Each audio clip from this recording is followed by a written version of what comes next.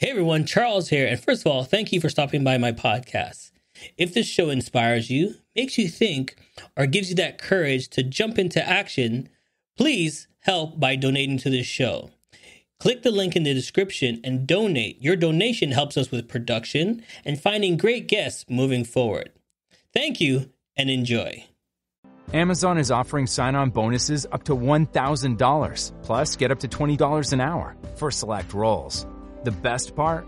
We're hiring near you. So start now to take home something greater. New, higher wages with a sign-on bonus, a range of real benefits, and career growth opportunities in a top-rated workplace. So earn more and see how great pay and sign-on bonuses can lead to a greater life for you. Go to amazon.com/apply. Amazon is an equal opportunity employer. Good morning and good morning and good morning to you, everybody. Hey, how you doing? Welcome to another episode, a special episode of The Jump. Yes, we're bringing you something different and something new. And I just want to make sure everybody's doing great on this great morning. I don't know why I'm so energetic. Are you energetic? This is what's happening. I got a great guest coming for you. So I guess that's why I'm so happy to see you there. So sit back and relax and let's get started. And welcome to the new episode of The Jump. Good morning, y'all. Welcome to the Charles Matthews Show. Good morning, y'all. Broadcasting live worldwide. Good morning, y'all. Welcome to the Charles Matthews Show, where it always feels good. Yes, and we're back, and I don't want to waste any time. I want to bring her right in. Let's introduce Maria. How you doing? I'm well. How are you? Keeping safe out there? That is fantastic. So what you've been up to? I know business is slowing down a little bit, but how you doing to keep yourself busy? Well, I mean, as lawyers, we are always busy just because, life doesn't stop and clients still need us even during difficult times, and especially during difficult times, as a matter of fact. So we have been able to arrange it so that everybody is able to work remotely. And I'm out here in the office alone, holding down the fort, as it were. But we're trying to keep positive, and I wish everybody to just hang in there. We'll get through this. Well, let's go back. I always like to go back. Tell us about you first. Where are you from? How'd you get into this business? Let's know about you first. Well, I am from a small country of Latvia, which is now a proud member of the European Union, but was once a former Soviet republic. And I came to Canada in 2000, and I went to law school here and graduated in 2007, was called to the bar in 2008. And for the past, it's going to be 12 years soon, I've been practicing law in the great GTA area and in Toronto more specifically. So let's backtrack. What did you do growing up, and why did you just know that this is what it is for you? Well, I have to say, I can't say that I always did. My mother used to say I'd make a great lawyer, but other than that, really, there was no inkling of me becoming one, especially after the Soviet Union collapsed. And for a while there, in fact, for about 10 years, it didn't seem like law had much of an application where I was. So I did not study law. In fact, I went and studied foreign languages. And my first degree is in sinology, which is the equivalent, I guess, of East Asian studies. Has to do a lot with China. And when I came to Canada and I started looking at my career prospects, law just, I guess, appealed to me. And that's how I got into it. And it just took off from there. It did. Okay, so I'm gonna take you back one more time. Can you remember your first case? Well, you see, when you start as a lawyer, you usually start by helping somebody else. Okay. And I can remember the first trial I attended, but not as myself. But I guess that leaves most mark, because once you've done it with somebody and you then have to do it on your own, it's not as memorable. But of course, there are a few things that stand out in my mind. Yeah, and then that's when you really get going, the bug's in you, and you want to help other people. Well, that is true. Yeah. So where are you located? Our office currently is at Bathurst and Wilson.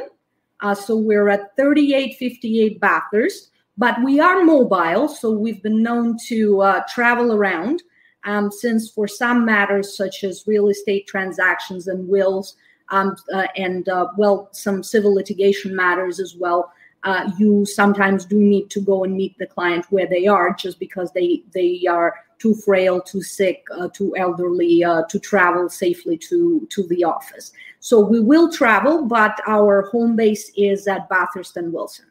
Yeah, and that's one of the key things why I wanted to talk to you.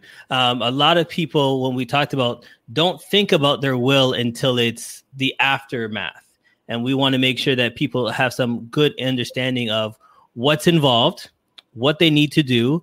And a person like yourself can really come in and help them get all the details. Because what do you find out that we forget about a lot of stuff? Like what do we forget about that you realize that could help us in the long run?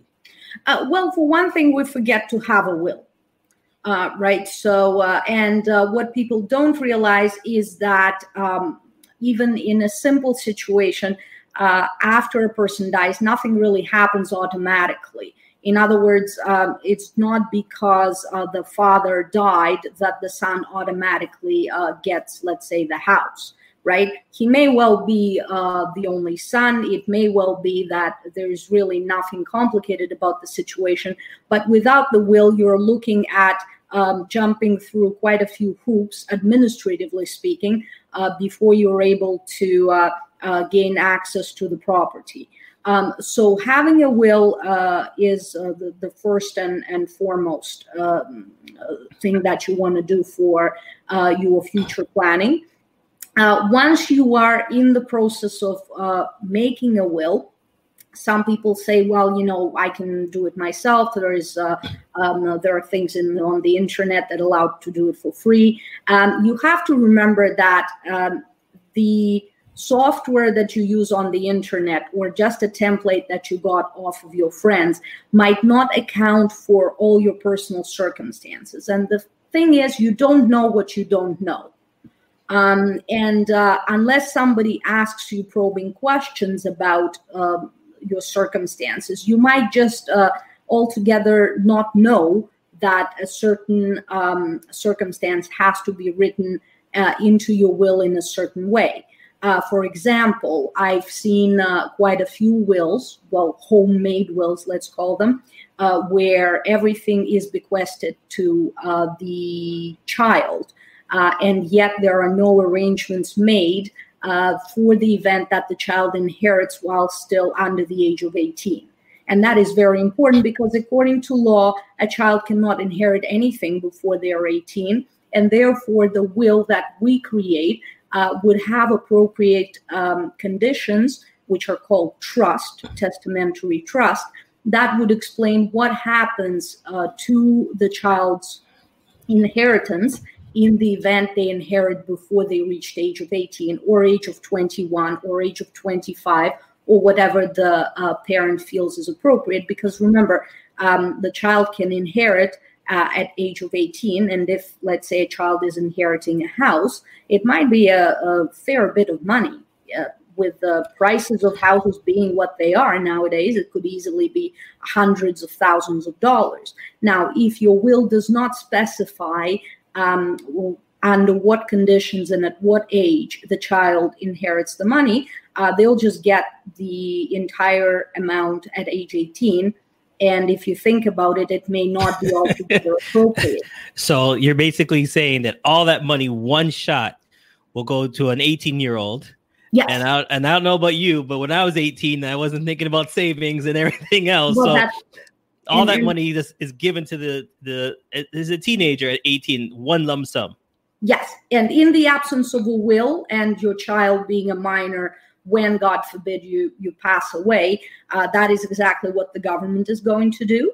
Right. And that is what is going to happen if you have a will which simply says, I want the child to have it, but you do not put any proper provisions to ensure that it is distributed to the child in a proper manner. Now, another thing that is very important and that people frequently do not know, not that they forget, they really do not know, is that in Ontario specifically, common law relationship does not equate marriage when it comes to the will. Okay, so slow down, because this is a topic that everybody says, well, that's my husband, that's my wife. We've been together, living together for 5 years. Indeed. So in Ontario, your common law in the eyes of marriage, but are you saying not in the eyes of the will? That is correct. Yes, for the purposes of the state, and in fact, also for the purposes of family law, which is another topic that your listeners may want to just look into. Common law relationship does not have the same status as the marriage. I'll give you a scenario. It's real life scenarios, and they're, more often encountered that they really should be. But if you have a situation where a man and a woman live in a common law relationship and they have, let's say, a child, and the husband, let's say, has another 2 children from the previous marriage. He passes away. He does not leave a will. Now, his common law spouse has no rights whatsoever with respect to his inheritance. Nothing. So what is going to happen is that in the best case scenario, they owned a home jointly, right? We sometimes, when we buy homes and we're spouses, we're allowed to have a joint tenancy. Well, anybody can really have it, but most frequently the spouses would own their home as joint tenants, and then the home at least will pass between the spouses regardless whether it's a common law spouse or a legally married spouse. But if it happens so that the house, let's take a hypothetical where a house was registered to the husband's name for various reasons that may be related to mortgage considerations or any such thing, the spouse, the common law spouse, might very well find herself homeless because she has no claim to the inheritance of her common law husband. That is something that unfortunately happens. It happens a lot, and people do not intentionally get themselves into this situation. It's just that I guess the public is fairly confused about what the difference between the legal marriage and the common law relationship is at this point in time. Now, other provinces have recognized common law on the same footing as the marriage, but it is not case in Ontario as of today, and that's something to be remembered. So if you are in a common law relationship, I do not really, it's not my place to say whether you want to get married, but you definitely need to get wills so that everything that you want to happen is spelled out. Because by law, by statute, it will not happen that way. Okay, so then question is, how long does it take? So say I want to write one today. When is it legal in the government's eyes? From today, Monday, when will it be legal? Right. So, well, technically, you could just write it on a napkin and have it signed by 2 witnesses, and it would still be legal. Now, if you want to be doing it properly, then usually what happens if you would call me today and say, Maria, I do want to make a will. If I have some availability today or tomorrow, we'll hold a video conference. We don't meet clients in person at this time unless it's absolutely necessary, of course, to keep everyone safe. Now, we would have a conversation which would last about an hour, where I would ask all the probing questions that I need to ask in order to make sure I understand the situation correctly. After that meeting, I will write you a letter to summarize everything that we've discussed, just to make sure that everyone is on the same page. It's very important that no one misunderstood each other. Once you have the letter, you read it through, you confirm the information that is in there being correct, and you also may want to make some corrections or some edits at that time, or maybe add some information, change your mind about some things. Once you confirm with me that this is what you wanted to draft, we would then draft a will. You will review the draft. I send it by email, and then we would have a signing appointment where we would sign it. I mean, I've done it from the beginning to end as in as little time as 3 days. I have done it in 2 weeks. It really depends on how much in a hurry we are in that situation. Now, with respect to the last signing appointments, we're waiting now to hear from the court hopefully this week sometime, they've taken up a case where the lawyers are asking whether or not it would be legal to sign the will over the video conference. And they have done that with an elderly client who, of course, cannot leave the home at this time. We're waiting to hear. I'm hoping that the decision will be favorable and we actually will be allowed, at least for the time of this situation, to sign the wills remotely. Right. If that is going to come out that way, then the person doesn't even have to worry about leaving the safety of their own home, and we will be able to complete everything through video conferences from the beginning to the end. Okay, so I think the major question that everybody's asking in the society we live in, we get divorced, we get remarried. Some people have 2 kids in both families. We're going to take a quick break, but when we come back, I want you to answer this main question. When the husband or the father passes away, and then the 2 ex-wife and the new wife battle and contention for the will, because they leave most things to this family or to that family. How is it that the one or the other can contest the will, and why can you contest a will? All right. We'll be right back. Immigrant Women in Business, IWB, is a non-profit organization bringing together women from over 50 different countries around the globe. These women have now made Canada their home and share a common goal of providing value to their new sisters. Our motto of "We are stronger together" resonates with all members, and with a diverse membership of business leaders, entrepreneurs and community builders, our goal is to make Canada better and provide guidance and leadership to those that follow. Senior Care Plans, distinctively customized. Let's help your elderly loved ones live a fuller, more meaningful life by providing them with care tailored to their needs. We provide care that our clients deserve and strive to acknowledge individual rights and legacies, while offering a supportive environment for both our clients and our team. We at Divine Favor Senior Home Care think about family first. Call us today 647-766-5394. We are waiting for you. Whether you're kicking it in the sticks or kicking it at home, lounge in upholstery with a contemporary feel designed for relaxed living with the Brantley Gilbert Collection at Morris Home. Enter online at morrisathome.com/win for your chance to win a guitar personally autographed by Brantley Gilbert, or one of many Morris Home gift cards to upgrade your home today. That's morrisathome.com/win for your chance to win from Morris Home. Yes, I just want to thank one of my sponsors, Divine Favor Healthcare. They do a fantastic job with the elderly, and if you need help in this time right now, give them a great call. So before we went to break, I asked you about, sometimes the wills get really ugly. People are fighting about the wills and they want to contest it because they think, the person wasn't in the right rind or they didn't do it properly. Well, how does this happen? Now, one thing that you have to remember is the purpose of the will, and the well-drafted will, is specifically to avoid any kind of contention. In other words, you're drafting the will and you're consulting a lawyer to draft a will in such a manner that you can avoid a situation when your loved ones are fighting over who gets what.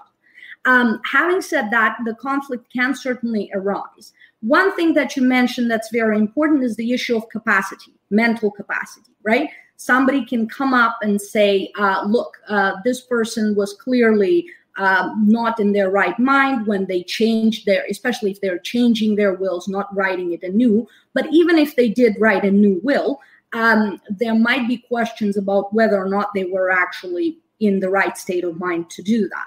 Now, it's particularly important that you retain a lawyer to do that, because a lawyer is trained to have a conversation with the person, with the testator, and ensure that the person is actually in the sound mind to make a will.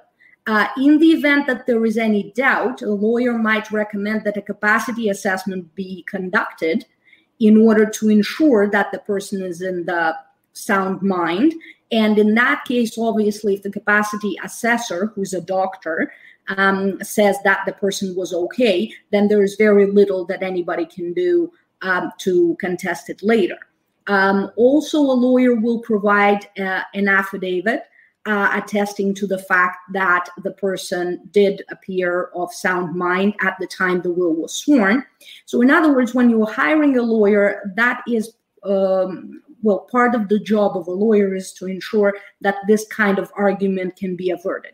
But you have to do it before, not after, because once the person passed away, it is now impossible to know what the state of mind was unless somebody was there to ensure that the issue had been taken care of.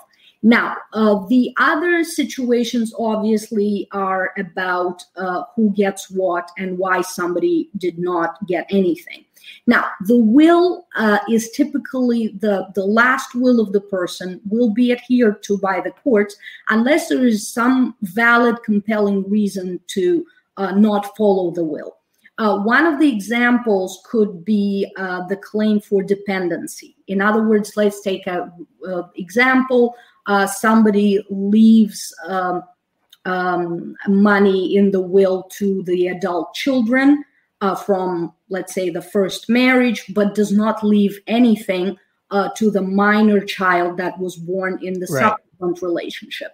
The court is likely to intervene and say that this is not an acceptable way to do it. The reason for that being the minor child has a right to receive support, financial support from the father, whether that father be alive or dead at this point, and therefore you cannot disinherit that child.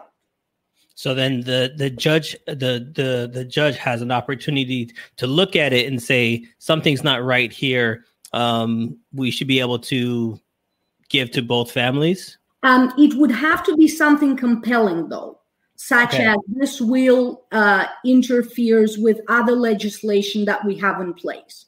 In like other words, it's all one-sided. So you cannot will yourself out of your child support obligations, for example. Okay. Right? So there are certain things that you cannot will yourself out of obligations that are existing. And if there are arguments to be made that somebody was entitled to your financial support for reasons of justice, equity, or by the existing legislation, then obviously that will be overturned. Again, when you are dealing with drafting a will with a lawyer, it is the lawyer's job to point these things out to you, right? And we would recommend to a client to do things in a certain way and not in a different way, specifically because the will might be contested if certain things are not taken into account. Well, minor children from other relationships being one example, which is, I think, easy to understand. Well, it's obviously you have great knowledge of doing this. You've been doing it for a long time. So if you're thinking about, getting your will done and you have any questions, please do give her a call. And that's 416-307-2070. That's 416-307-2070. Or you can go to the website and there's a lot of information on the website. And there it is. And what I'm going to do is bring into the website, because you don't do this alone. You look like you have a great team. We do have a great team. We have been blessed by lawyers and paralegals and clerks and admin staff who are helping this firm to move forward. And you can get all the details on the website. All right. So let's talk about your teammates real quick. All right. So right there. Right. So we have, other than myself, we have two lawyers, Sophie Liao, who mainly deals with issues of personal injury, so civil litigation. And we have Victoria Polikevich, who does real estate and wills, and also civil litigation, including personal injury. And then we have Anna Sargsyan, who is licensed paralegal. She deals with various civil litigation matters on the level that paralegals are allowed to do so. She's also an immigration consultant, and she deals with all matters immigration as well. All right. So look, right there, you have a strong team. For more information, go to their website. There's questions and answers all on there. It says here in your language, you can change it over. So it's not hard to understand of any information you're looking for. So once again, if you want some information, you can actually email her. And I'll leave that on you for right now. And if you notice that, once again, please do give her a call. She's there to take phone calls, to give you some information. And this is a lot of information that I took in that I didn't know about. So, for example, like the common law. So a lot of people are like shocked right now. I can tell you that right now. And a lot of people are wondering about their will and then how to do it, when they should do it. And I guess in the time that we live in, you should never wait too long. If you have a family, you need to get this done. Absolutely. Especially if you have minor children, you have a family, and you are a responsible parent, as all of us are, really. We all love our children. Having a will, having proper provisions in it will protect your kids if something were to happen to you. All right. So at any age, you should start thinking about your will. Once you become a father, you have some responsibilities. Start thinking about a will. Yes, absolutely. All right. So before we let you go, we always do the one thing on this show. It's called the shout out. Is there anybody you want to say hi to? This is your time to do the Queen wave. Say hi to all your family and friends who are watching. Go ahead. Well, we haven't seen each other in such a long time, so I really want to shout out to all my friends on Facebook and elsewhere, and my parents and my great team who are working hard from home, and to everybody who is maybe feeling a little bit blue, hang in there. You heard the Queen yesterday. We're going to get through it, and we're going to meet again. All right. Thank you for taking the time. And I know this is great information that my listeners will follow. And for myself, I learned some great things. So thank you for taking the time. Thank you for having me. All right. So remember, ladies and gentlemen, as she said, time is not an essence for you. If you have to make a will, please do give her a call. I'm going to bring her number up one more time. She is fantastic in what she does. So give her a call, 416-307-2070. Just give her a call and said you saw her on the Jump podcast show. You want some more information. And like she said, the team is there. They do a lot of other great stuff. So don't hesitate. As I always say, you didn't have to watch, but you did. We'll see you next time with more great guests. Thank you for watching. See you next time. Has come to an end. But the fun doesn't have to stop here. If you have any questions, suggestions, or feedback, head over right now to Twitter and Facebook and like, share, and get involved. Join us next time. Please be advised that this podcast is meant for educational and informational purposes only and is in no way a replacement for legal or medical advice. The opinions contained within are solely those of the interviewers and interviewees and should be received as so. Those seeking help or advice are encouraged to obtain professional legal and medical services. Amazon is offering sign-on bonuses up to $1,000, plus get up to $20 an hour for select roles. The best part? We're hiring near you. So start now to take home something greater. New, higher wages with a sign-on bonus, a range of real benefits, and career growth opportunities in a top-rated workplace. So earn more and see how great pay and sign-on bonuses can lead to a greater life for you. Go to Amazon.com/apply. Amazon is an equal opportunity employer. Amazon is offering sign-on bonuses up to $1,000, plus get up to $20 an hour for select roles. The best part? We're hiring near you. So start now to take home something greater. New, higher wages with a sign-on bonus, a range of real benefits, and career growth opportunities in a top-rated workplace. So earn more and see how great pay and sign-on bonuses can lead to a greater life for you. Go to Amazon.com/apply. Amazon is an equal opportunity employer. Hey, hope you had a great time listening to the show. If you think I did a great job, please buy me a coffee. I still got a lot of work to do. We would love to hear from you, your feedback, so please click the link and leave us a review. You can help us grow by following us on all social media platforms and sharing this link. Once again, it's time for you to jump. Success is waiting.